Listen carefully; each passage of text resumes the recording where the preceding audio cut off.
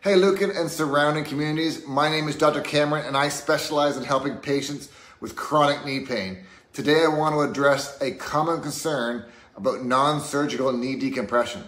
Does it hurt?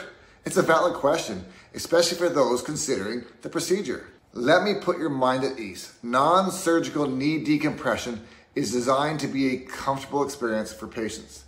The process involves a gentle traction on the knee joint, which helps to reduce pressure and promote healing.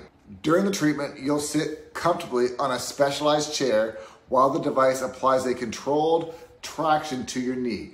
The stretching sensation may feel unusual at first, but it does not cause pain. In fact, many patients report a feeling of relief as the pressure on the knee is gradually reduced.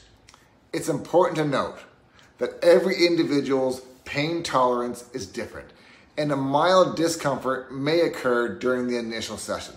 However, our goal is to ensure your comfort throughout the process.